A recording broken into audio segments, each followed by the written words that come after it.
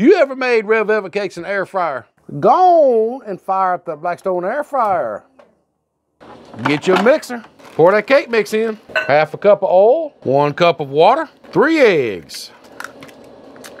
Start mixing. Once that batter's all mixed up, grab up some Blackstone rear grease tray liners, spray them down. Pour that cake batter in them pans. You want to pour the same amount in all 3 pans.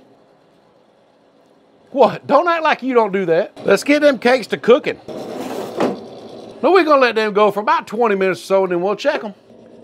Looks good to me. Let's take them out and let them cool. Once they've cooled off, get them out of the pans and get that icing on them. Sprinkle with some chopped pecans. Is it pecan or pecan? I am loving how these red velvet cakes right here turned out.